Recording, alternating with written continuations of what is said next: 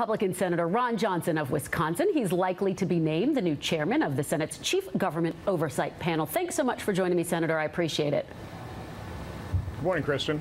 I want to start with something that you told the Wall Street Journal. You said, quote, "There's no sense in rolling out things we won't agree on as the first thing." So given that, as a good faith effort, shouldn't the Republicans drop this repeal effort?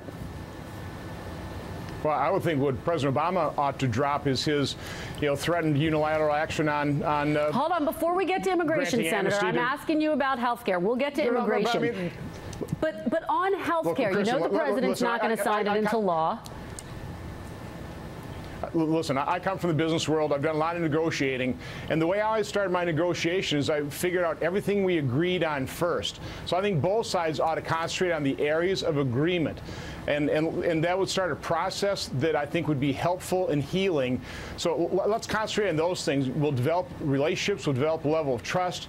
So when we finally come to those areas of disagreement, it's going to be easier to find common ground. So let's first start by figuring out things we agree on. Neither side should be throwing, a monkey wrench into that process. So you are essentially saying you don't want to see this repeal effort off the bat, just to be clear. No, what the Speaker's saying is very legitimately, we should be certainly showing the American public where we differ with this president. And let's face it, Republicans are united in really disliking, and we all campaigned against the health care law. It's going to do a great deal of damage to our health care system. There's nothing wrong for us bringing those votes up. If we can't get the Democrat backing in the Senate, it won't pass the Senate, and President Obama doesn't have to sign it. But there's nothing wrong with us showing the American people where we stand on that issue. On the other hand, President Obama and immigration, he's got the executive authority to do something, and that will poison the well, and that actually would take effect. And that would be, I think, very unfortunate if he decided to do that. All right, well, let's talk about immigration. Why not get an immigration bill passed so that President Obama doesn't have to take unilateral action on immigration? If you look at the polls, a majority of American people say they want immigration reform. Well, I think the American people first want us to secure the border, which is the first step in any comprehensive approach to immigration. There are plenty of things on immigration we can agree on. We should all be in agreement that we need to secure our border, not only to solve the immigration problem, but as a public health and safety issue, also a national security issue. So let's do that. There's a great deal of agreement in terms of high-skilled visa programs. Let's do that. I think we need a robust guest worker program. We should eliminate or severely restrict all the incentives for illegal immigration. That's what a guest worker program would do. So there are areas of agreement. Let's concentrate on those things. It's Democrats, quite honestly, that are holding our border security hostage for a guarantee of citizenship. And I come from Wisconsin. There's a lot of immigrants there. I've never yet had an immigrant ask me for citizenship. They just don't want us to deport their mom and dad or their husband and wife. We're not going to do that. But let's first start securing the border. All right, Senator, let me move on to your plans for the future. You have said about your plans for investigations in the committee's next chair. You've said, quote, "You're not interested in show trials, but in defining problems." Slightly different tone than we're hearing from your counterpart, Darrell Issa, who's issued nearly 100 subpoenas, against the administration. So based on what you've said, does that mean that you're not planning to bring up any of those subpoenas again? Well, the Homeland Security Government Affairs Committee has pretty broad jurisdictions. It's really two committees in one. Homeland Security, we've got a lot of serious issues there. Securing our borders, cybersecurity. There are a lot of things we have to really concentrate on there. And I want to work very cooperatively with Secretary Jay Johnson. I think he's a good appointment, a serious man. And so we want to make sure that he's successful at keeping America safe.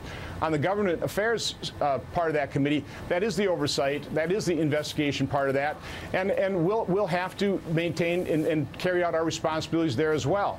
But as a business guy, I don't like duplication of effort. The House is already quite a bit further involved in some of these areas. Now, I'll let them take the lead on some of that, but I'm not going to certainly absolve myself of the responsibility or our committee of its responsibility of oversight. It's a very serious part of our responsibility, and I think the American people deserve the truth on a number of issues. Is there any investigation that is imminent? I mean, can you give us specifics about what you mean? Well, first, I want to use the committee to hold hearings, to highlight problems, to define problems, because that's the first step in solving any problem. You have to admit you have one, you have to properly define it. So government affairs is also involved with things like regulatory reform. One of the big drags in our economy is overregulation. So I certainly want to be looking for common ground. Democrat senators have businesses coming to their offices as well saying, this regulation is killing businesses in their states. All right, so let's Senator, find those areas of common ground. But go ahead. I just want to get you on one foreign policy because we are running out of time. Reports yesterday that President Obama secretly wrote a letter to Iran's supreme leader, urging him to work with the U.S. to fight ISIS. What do you make of that letter? What was your reaction? Does it help or hurt? Well, it's just further demonstration of this president's weakness in foreign policy. I think he pretty well blew those negotiations when he relaxed sanctions and basically implicitly agreed to allow Iran to continue to enrich uranium. So, he's put himself in a very bad position from a negotiation standpoint, and then Syria and Iraq blew up.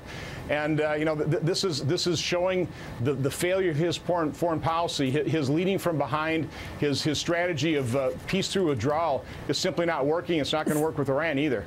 Well, Senator, quickly, based on those reports, the president did stress that any cooperation would be contingent on getting a deal done on Iran's nuclear program. So why not try to enlist Iran's help if it helps to defeat ISIS, if that is the broader goal here? Well, again, I'm concerned about that deal that he's doing with Iran that basically leaves in place their ability to enrich uranium and weaponize have a nuclear weapons program, because that's the only reason they would be enriching in uranium. So again, I think this is a very dangerous spot we're in because of the weakness of this administration.